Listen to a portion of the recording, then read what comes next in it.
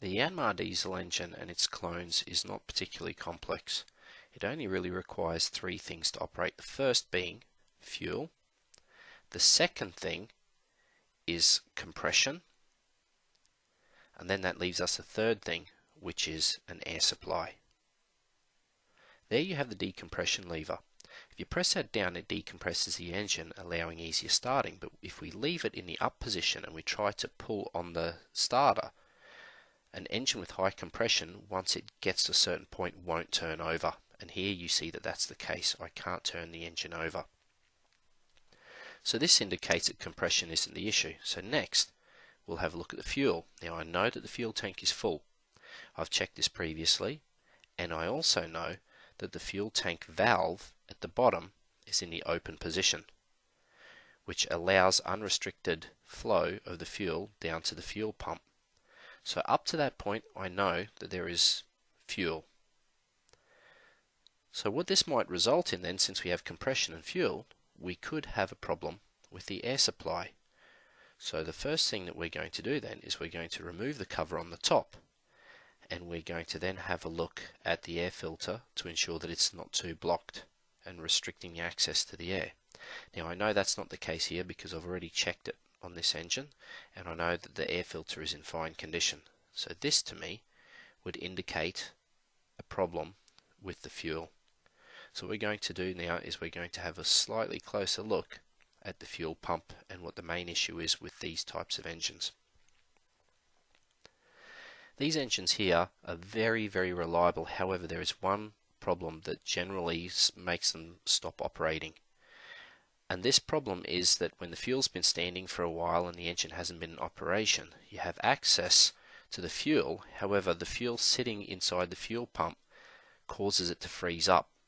So inside you have a plunger, and what's acting on the plunger is a cup that's riding on a cam inside the engine. Now when the cam compresses the plunger all the way to the top, it can freeze in that position. When this happens, regardless of how often you're pulling on that cord trying to get it to start, nothing will happen. So if we remove the nut at the bottom here, this gives us access to a little trapdoor, and we can open and we can see if we have a frozen plunger or not. So with the little trapdoor removed, what we're looking for is we're looking for a little needle inside. So as we start to adjust the throttle, we can see the needle moving if the plunger is not stuck. If the plunger is stuck, then we know that we have a problem and we have to unfreeze that plunger inside. This isn't as bad a job as it sounds. So with the close-up now, we can see with the little window removed, you have access to the innards of the fuel pump. So as I move the throttle here backwards and forwards, you can see the little needle moving. So this indicates that the plunger is free to move. However, it wasn't before. If it is frozen, it's usually going to be frozen in the position where the needle will be to the far right, which means that the plunger is as far up as it can go, not allowing any displacement. So you can pull on that lever on the starter as much as you like, but you're not going to get any pumping because you have no displacement of the plunger going on. So what we have to do then is we have to remove these other two nuts on either side of the outlet side of the pump, remove the fuel inlet hose, and we have to take the whole assembly out, and we have to have a closer look. Now with the entire assembly removed, this gives us access to the fuel pump. Now here we can see the window we were looking at before where the needle was. At the top there we have a valve assembly, and that's on the outlet side of the pump, inlet side of the pump there. And then if I flip it over, you can see the cup that is acting on the spring with the plunger inside it. Now the cam rides against the bottom of the cup and pushes the spring up and down, and that's what moves your plunger. So if the spring is fully compressed, then you know that you have no displacement, and therefore you have no pumping action of that plunger inside. So this is a good indicator, as well as the needle not moving, that you have a frozen piston inside that pump.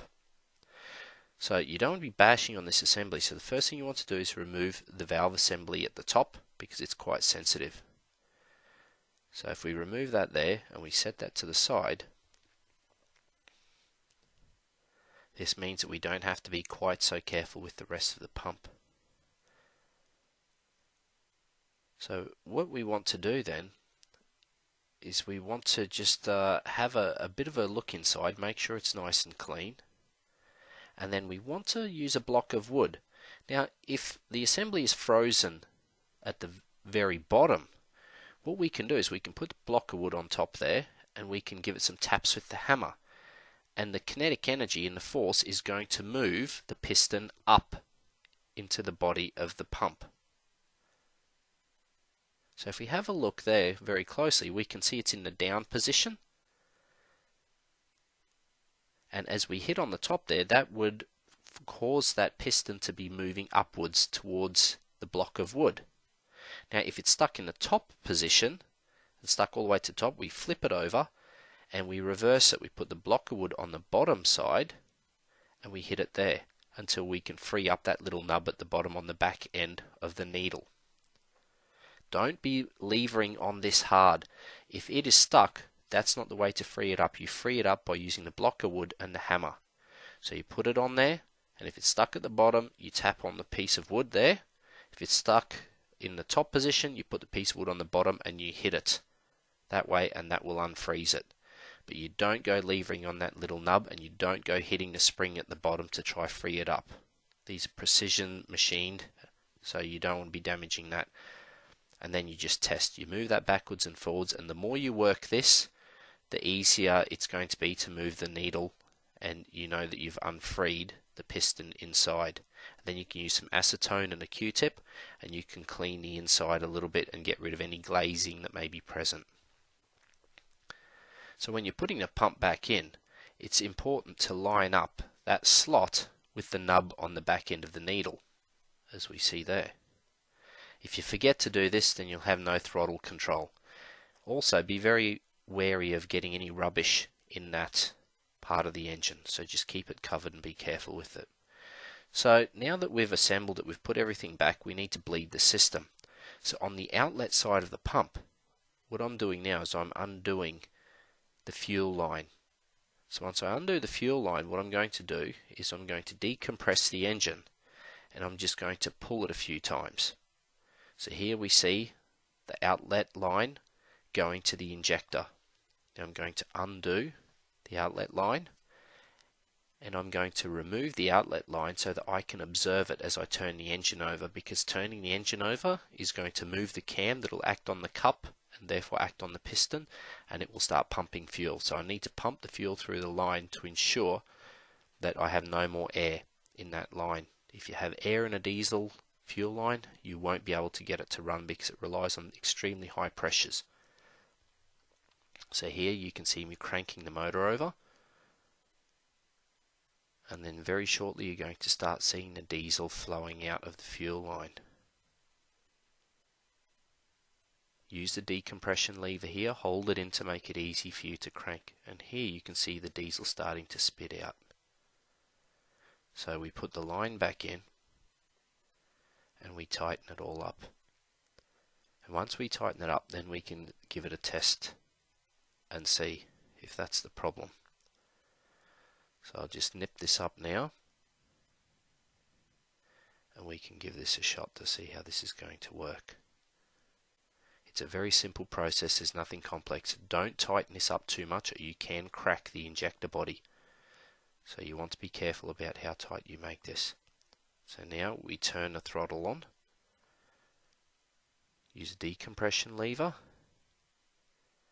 and we try to start it.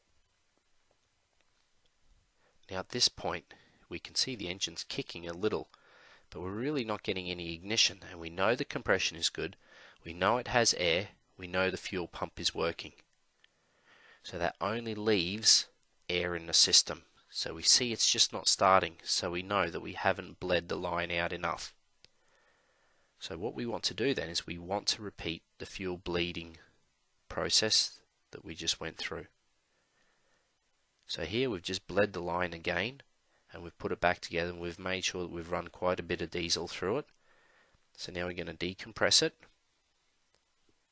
turn the throttle on, and give it a pull.